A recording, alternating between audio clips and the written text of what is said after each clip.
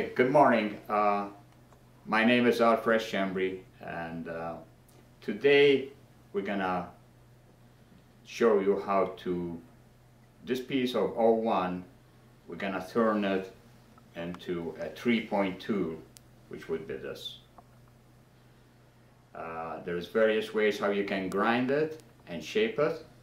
I'm gonna show you 2 or 3 different ways today, and I'll show you also some aids and jigs what you can use to make this. This material is 01, which is oil hardened. I like to use it because it's very forgiving. It's a high speed. I personally don't like to use water hardened. The reason is you get it a bit too hot, you quench it in cold water, you have a chance of fracturing it. So this has been working for me, and I recommend it. This material is a 1/4 inch diameter. You can also go with a 3/8 diameter. My preference is the 1/4 inch. I like it better than the 3/8. You can get more, closer, deeper without making a wide groove. So without further ado, let's go and show you how to grind this. There are, different jigs. There is this one you can use. That's got 3 faces, 120 degrees each.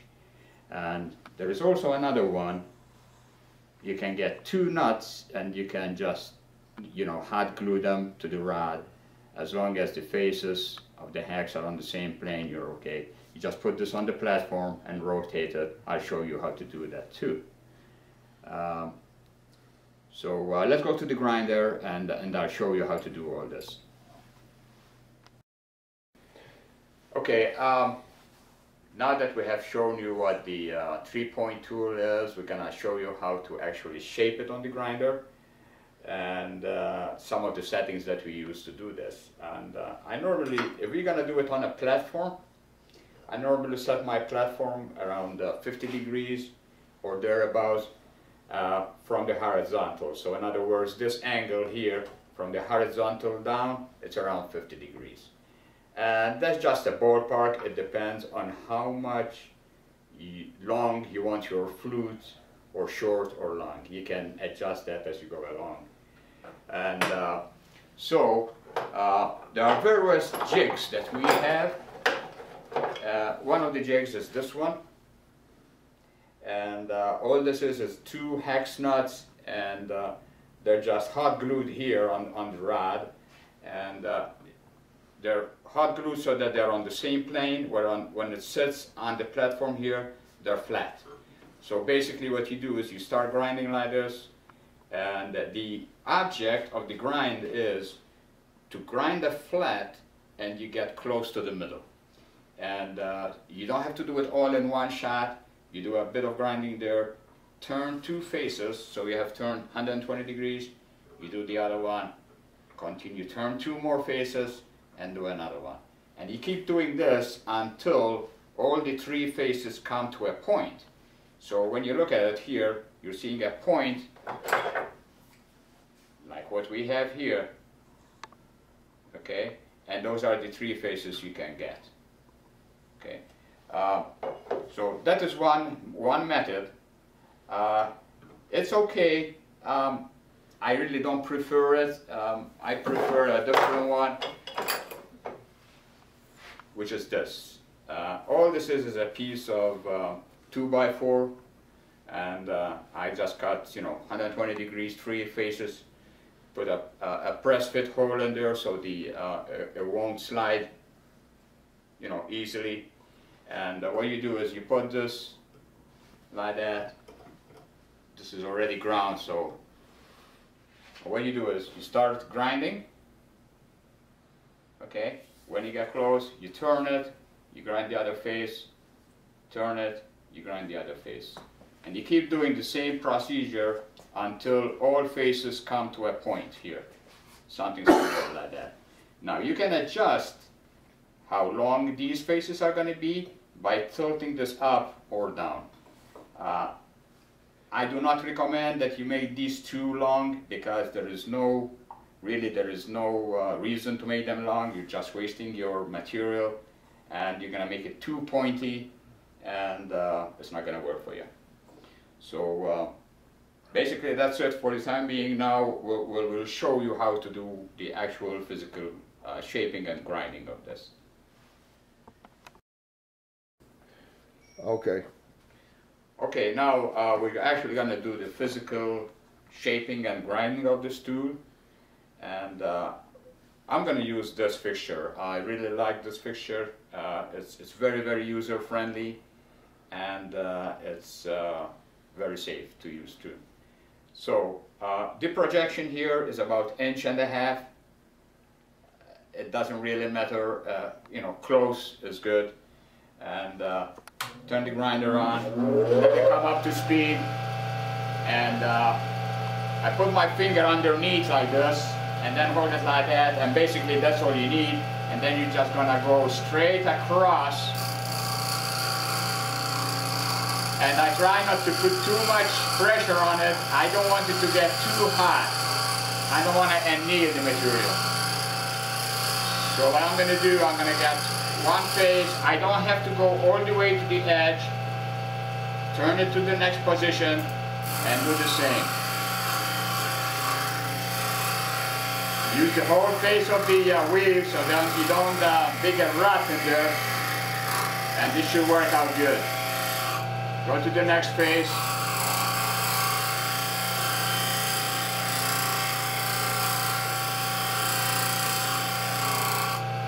Next face.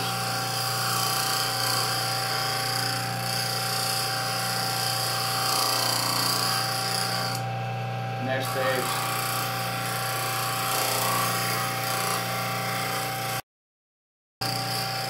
Okay, we're getting closer, and if you notice, I'm not putting any pressure on it. That way the material is not getting hot. And I'm also keeping an eye on the lengths here so as to get them all the same length.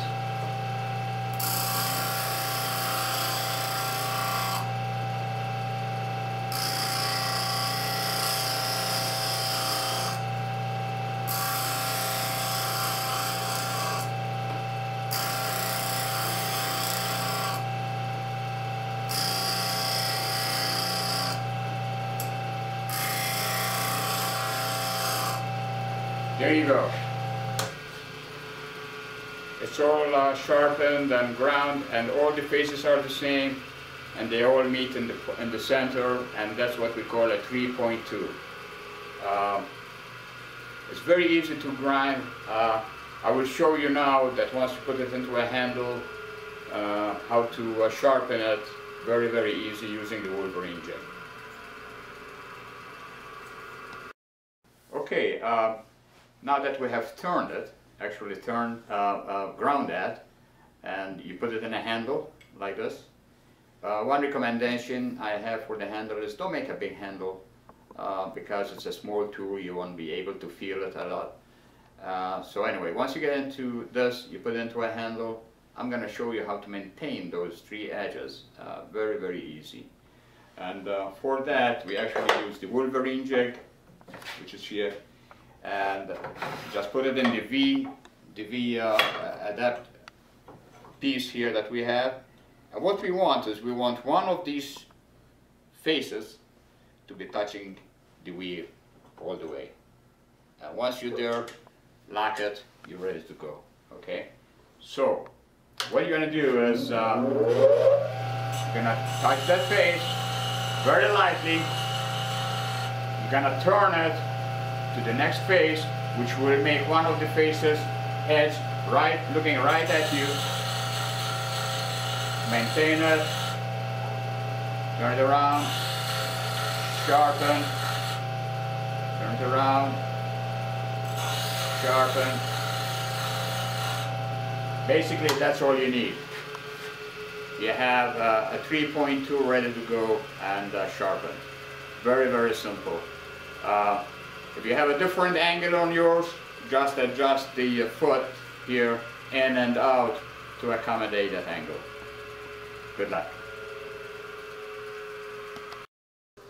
Okay, now that we have actually shaped and ground the tool and put it in a handle like this, we're ready to do some work. What do you use this tool for? And that's what we're going to show you now. Next, we're going to show you some of the things that you can do with it, and you'll be surprised how handy this tool is. Okay, so that's where we're going to go next. Go. Okay, now that we got the tool all done and finished, ground and sharpened, and you know, we're ready to show how to use this tool. There is a lot of applications and that you can use this tool for. Some of them I was playing around with it here. You can do beads with it. You can also, if you have a tenon and you want to actually get close and refine the tenon, it's very easy to use this tool and do that with. However, what this tool excels in is if you want to get, really close. If you want to do a couple of beads that are really small, you can actually shape with it, because this is a shear scraper. It's actually, if you look at it carefully, it looks like a negative shear scraper. So let's see what we can do here. Just gonna do a couple of beads, and you can see how fine of a line you can do with it. Or deep, you want to go deep, you can go deep. You want to go light, you can go light. Okay. So now, if I want to shape that bead, I just drop my handle and roll. Drop and roll, and you're actually going around the bead and forming it.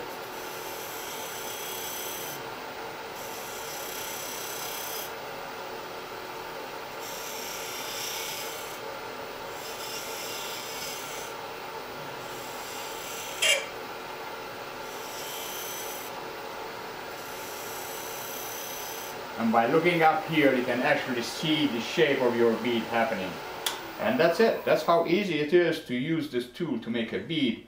And if you can maybe zoom a bit on that, you can actually see there is no tear out, because this is shear scraping all the time as you're going around.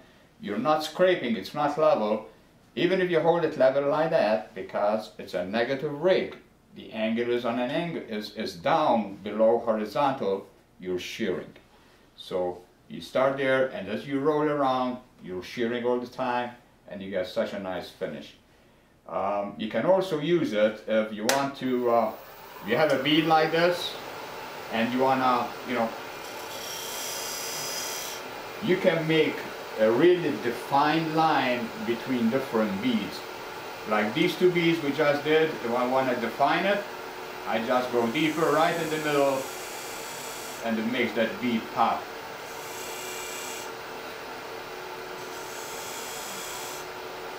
There you go. Really nice, simple tool to use. It has a lot of applications. Also, here I have like this face here, I can actually shape it with it. If you look at the angle, it's not horizontal. Even by holding the tool horizontal, the cutting edge is on an angle, so it's shear scraping. Okay, and then I can come here and also form my tenon. Really very user-friendly tool for doing that. There's other applications you can use this for. If you're using a knurling tool, okay, you can do your knurling and then use that tool to define your knurling, what you're going to use.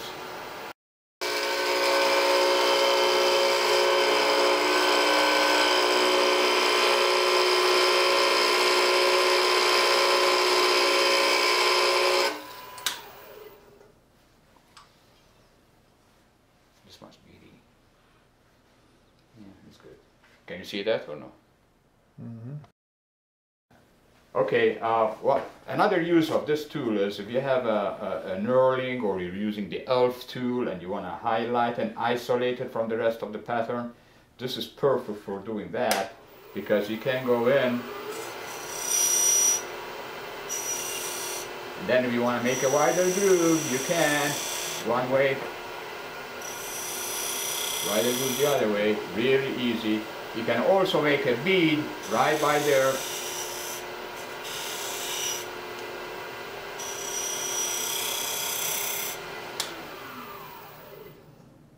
And that will highlight, you know, your decoration you just did. So that's another use for this. I can show you another one, which will be wire burning.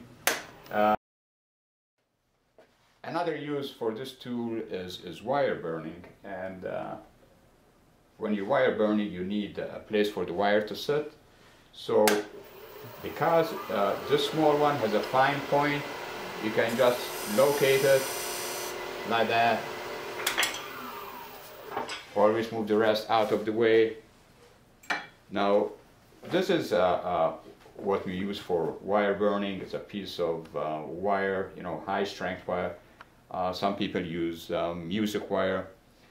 You can also use a piece of formica if you want to. Whatever you do using wire burning, please do not wrap these around your fingers. That's why you have knobs. You just hold it like that and let it do the work. And what you do is basically you hold it like that, get it in the groove, press down, and with the heat, there you go. You do another one. It's as simple as that. And that's how you do wire burning. And then you get a piece of 400 sandpaper, clean the burr marks out, and you're all set. That's another way, another use for that too.